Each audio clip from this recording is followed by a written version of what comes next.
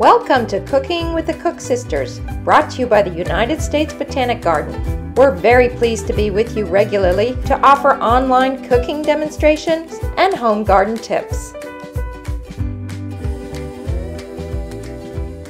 Hi, I'm Danielle Cook.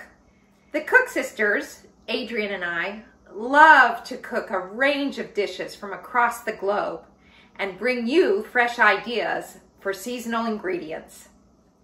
Eggplant is a warm weather crop, and it's a staple in many Middle Eastern cuisines.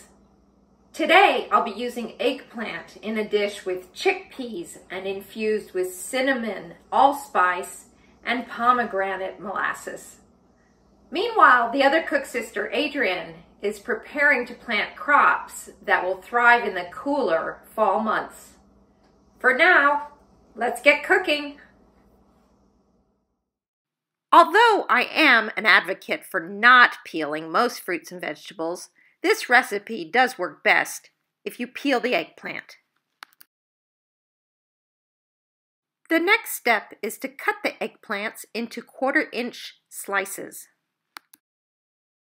Eggplant is an excellent source of fiber, as well as vitamin B1 and 6, potassium, and minerals like copper and magnesium, phosphorus, and folic acid. I'll cover the slices lightly with olive oil and then put them into a hot oven. They'll bake at 450 degrees for about 10 minutes, and then we'll check on them.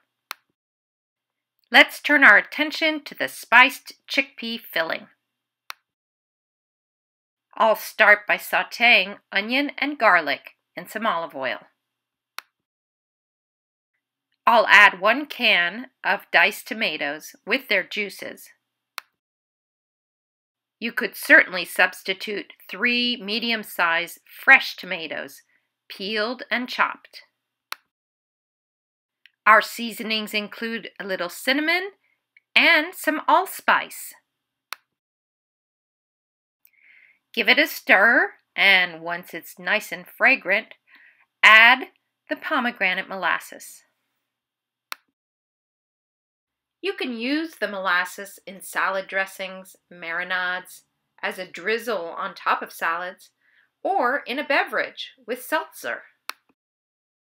Cook the tomato mixture over a medium heat for a few minutes until it's reduced and thickened, and then add 1 can of drained chickpeas. Reduce the heat to low, cover the pan with a lid, and let the filling simmer for a few minutes. Let's take a look at our eggplant slices. Oh, they're beautifully browned. I'll flip them over and return them to the oven for another 5 minutes to make sure the other side is equally browned. I'll toast the pine nuts in a dry sauté pan over medium heat.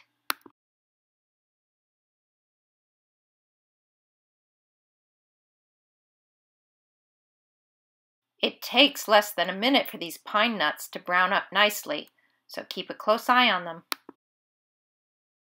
The eggplant slices are ready. I'll let them cool down a bit to make it easier to handle the next step. Taste the tomato chickpea filling and adjust for salt and maybe a little sugar. Add half the toasted pine nuts and save the rest for garnish.